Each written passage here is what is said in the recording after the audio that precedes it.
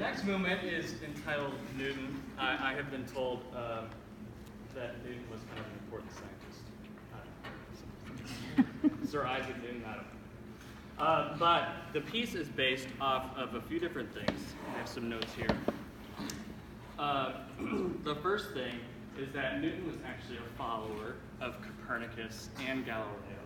And so the movement, Newton follows Copernicus and Galileo. So that's how it ended up in the third, which I think is kind of an interesting story.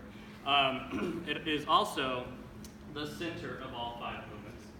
And it features the tuba, which is kind of the center of the brass quintet, as you can see. Hence why I'm up here, because it features the tuba. So, some interesting facts about that. So it was also inspired, Newton was actually, I didn't actually realize this, he was actually a devoutly religious man. And he, and so the composer decided that he was going to base this piece off of a Bach chorale. The Bach chorale is, I'm going to butcher the German, all right? So just be prepared for that. I'm going to butcher the German, all right? Not very good German. Wir schöne Licht der Morgenstern, which means how beautifully shines the morning star. And so the tuba will have this chorale in the middle of this movement, and the other instruments will kind of intertwine within that. Also, the piece is inspired by Newton's first and third laws, which his first law is the one where an object will stay at rest and an object in motion will stay in motion unless acted on by an outside force.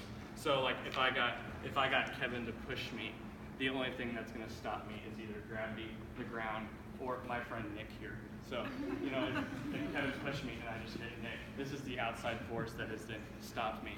And the way that he depicts this musically is so, say for example, my other good friend Dr. Brown over here is sitting here going, she can't stop until somebody else in the ensemble stops her. And so then we have to wait for the second trumpet to come in with that same motive, and then she finally stops doing that. And so that's kind of how that's depicted musically. It's also based on Newton's third law. Every action has an equal and opposite reaction. And so you will very often hear where the ensemble will have crescendos, which will then be followed by, guess what? A decrescendo, right? So every action has an equal and opposite reaction. So I hope you enjoy Newton.